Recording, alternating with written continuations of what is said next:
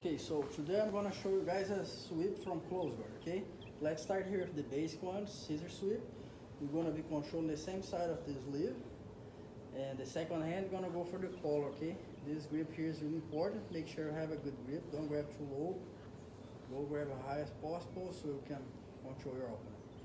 So after you make both grips, now I'm gonna open my guard. Open, I'm gonna move my hip and bring my knee from her chest, see? Now this leg go down a little bit. I'm gonna pull her towards me. Now I'm gonna move my leg in the same time. Look, push and pull. And get on top. Okay. One more time, the other side. Again, same side the sleeve. Cross side the collar. I'm gonna step on the mat, shrimp, knee shield.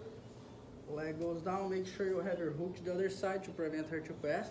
Now I'm gonna pull her towards me to make she lighter. Now use my legs to sweep and get on top. Okay, now I'm gonna show you guys a variation when she tries to stop my sweep. Okay, so be here, close guard, control the sleeve, go for the collar, step on the floor, shrimp, knee shield.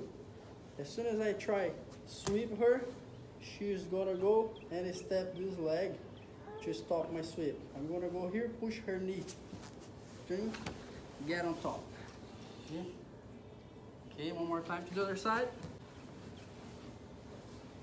Again, control the collar, control the sleeve, step on the floor, shrimp, knee shield. I'm gonna pull her, she's gonna step her leg out.